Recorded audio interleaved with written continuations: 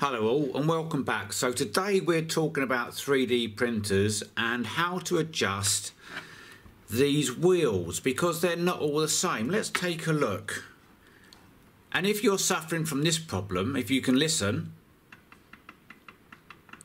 you can see I'm rocking it this way and now I'm going to tilt it this way. You can hear that's not adjusted properly, and what that will do, that will badly affect your print quality. So when you see on forums people say you need to tighten your eccentric nuts, which one of the three do you have to choose? So on a standard type backplate, this one actually had 4. You can see I've taken one off to better represent a standard backplate. You can see 2 of the wheels have a smooth spacer block here and here, and the one on the bottom has a hexagonal nut, and this is the one you need to very slightly adjust. Now I'm going to put on the screen what these nuts look like because I don't think I'll be able to zoom into this, but you can see here that the hole that the bolt goes through is off center.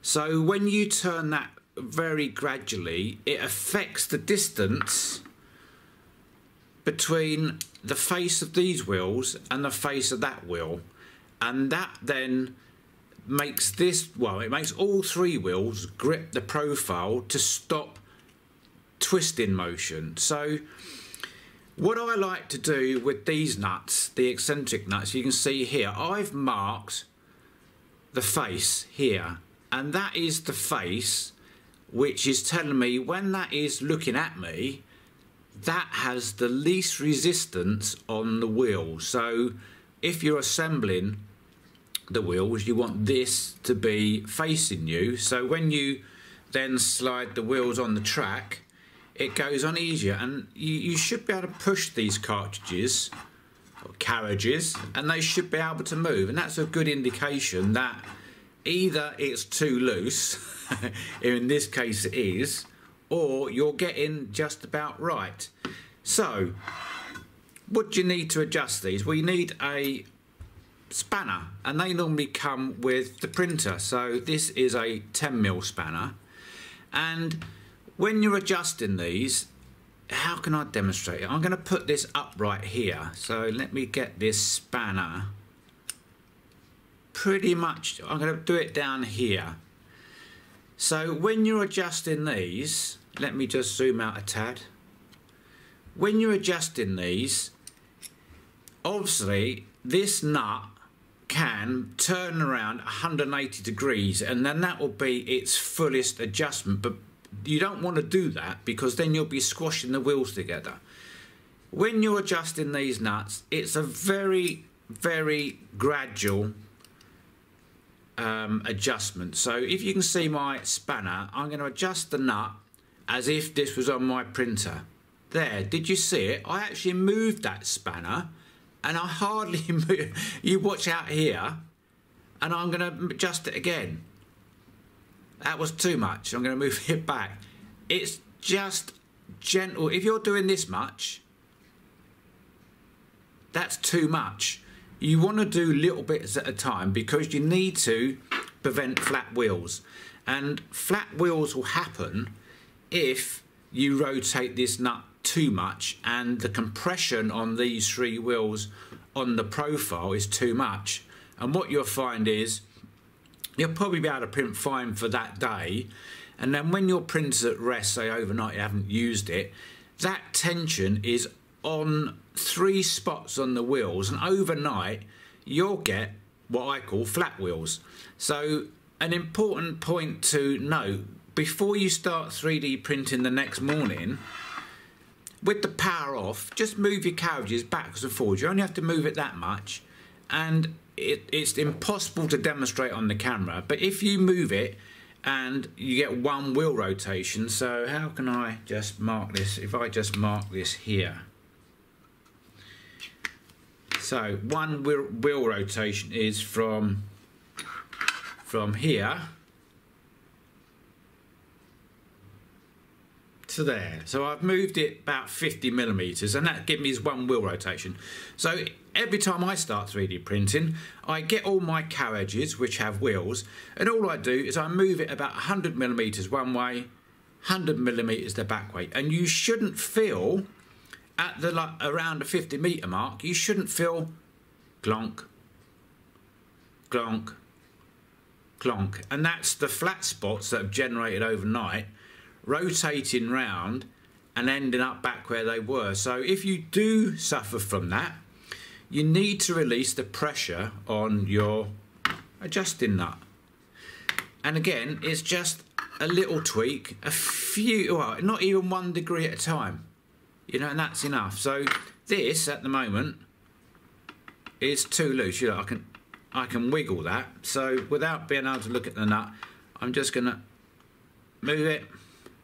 Now that's much better, and you saw how much I didn't move it, if you like. I can still feel a rocking motion, so I'm rocking it this way at the moment. Look at that spanner, what have I done with that? So look again at, let's get that better in the shot. I'm just going to adjust it, so let me try and get something in line so you can see where I'm adjusting.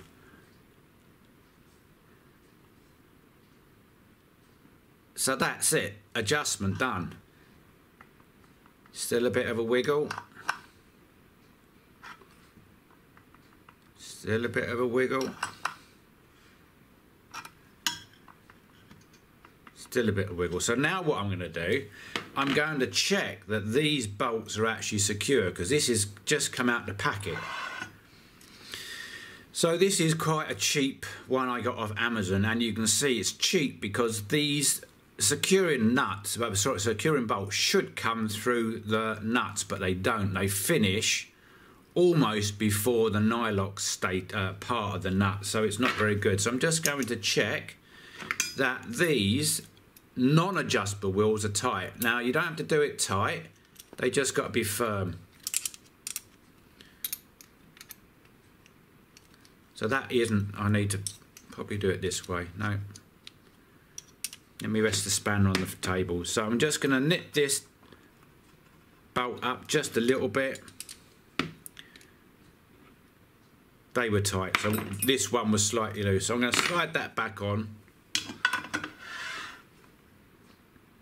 And that's made the difference. So that one was very slightly loose. And what I'm actually going to do, because this is such a poor detail, if you turn it this way, you can see that the nut, the bolt that comes through here doesn't protrude past the nylock. So because these are hard to see when they're on your printer, I'm going to get some new what are they, 5mm bolts, and make sure the bolts come through.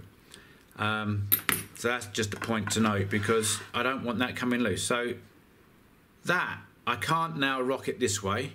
Now I'm going to try tilting it. That's firm. So I can still push it, and it does move on its own steam, but then stop. Another test I like to do is when it's on the printer, is just feel I'm holding the carriage, and I can just turn the wheel without the carriage being pulled out my fingers, and that gives me an indication amongst the three wheels. So that's what I call the slip test. Like here, I can do it easier here. The slip test, I can move the wheels without the carriage being pulled along, and that's given me a good indication that the pressure is enough to keep the carriage from wiggling. Look, I can't wiggle that now, and I can't wiggle it from side to side, but it's not too tight to give me the flat wheel syndrome. I do have another video which I'll link in, which tells you a different problem I had on my 5 Plus, where I'd got flat wheels overnight and I just couldn't work out what it was.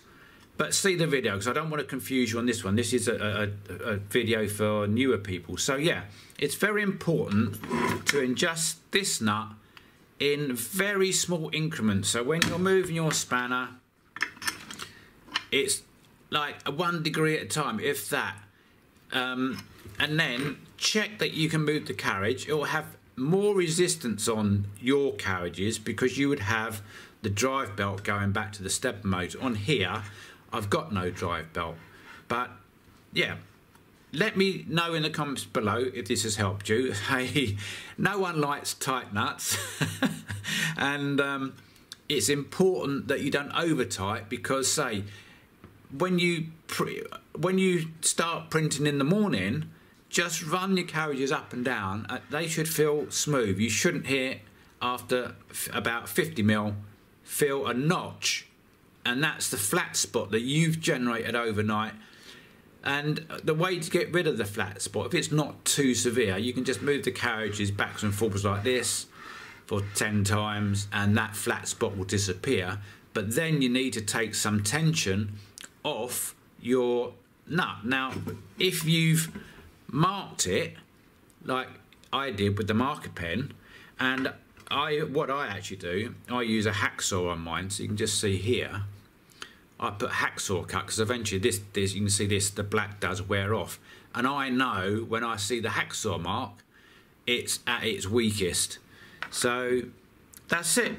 Yeah, another good video. Hope it helps some of the beginners, because 3D printing, it's not like 2D printing, is it, on a Word document. When you're printing that, you just send it to the printer and it prints. There's so many tolerances you have to get right, and if you get this wrong it can really affect your print. And we all need to start on the same hymn sheet, and it makes your life a lot easier. So that's Andy wishing you a good afternoon and happy printing as ever.